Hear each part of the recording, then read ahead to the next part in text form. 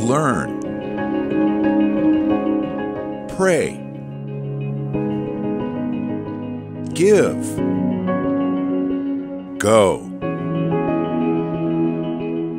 The Joshua Fund, educating to bless Israel and her neighbors in the name of Jesus. In this video, Joshua Fund founder and chairman Joel C. Rosenberg interviews Pastor Chuck Smith, who shares his experience and insight to the scriptures that enlighten us to the miracle of Israel and God's future plans for all nations. This video is an abbreviated version of the interview. You were born on June 25th? June 25th. 27. 1927. You got that one. So you had a few years there. You had about 21 years before Israel was prophetically reborn. What were you taught? What did your parents think? What did your pastor think? What were your views and the views of those around you about Israel pre-48? Well, I grew up in a church that did believe that God had a purpose for the nation of Israel, and they did teach that God was yet going to work through the nation of Israel and bring them back into the land. And so it was, of course, just to us an exciting fulfillment of Bible prophecy that we had already believed in, but now seeing it happen right before our eyes was surely an exciting experience. I'll say. Do you remember the events around May 14th, 48? Do you have personal recollections of sort of that moment as Israel was literally being declared a state? Oh, yes. In fact, I heard the broadcast of Ben Gurion on the radio, though I couldn't understand the Hebrew. But when he declared, that Israel was now again among the nations of the world, and it was just an exciting experience because to me, it was just the fulfillment of prophecy. Do you recall what year you first personally visited Israel and what that experience was like for you? It was in the 70s, early 70s, that we made our first trip to Israel.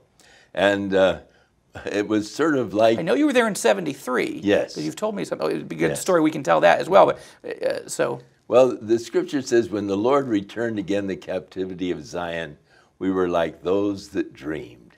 And it was like a dream. I mean, the first time I went to Israel, we were just so filled with wonder and awe that I really didn't see much of the land. I was just walking around in a dream state. It was actually 2 or 3 visits later that you really begin to drink in and realize what you're seeing. I've been there over 40 times now, and it's always just a beautiful, exciting experience for me to be there in the land, never tired of it. You've been one of the most influential pastors in the United States by God's grace. I don't think you would have said, 40, 50 years ago that was going to be the case. What's your sense of where we are in America right now? How much trouble are we in? I think the United States is in very big trouble. Do you think there's a hope for a third great awakening, a revival in the United States? I wish I could say yes, but I think of the words of Jesus who said, "When I return, will I find faith on the earth?" And though I pray and hope that there could be a great awakening, and I think there could be, before he takes his church out, knowing that, we're so close. And that's what my prayer is. Mm-hmm. But yet I really sort of question because of the one scripture that Jesus said, "Will there be faith when I return?" Mm-hmm.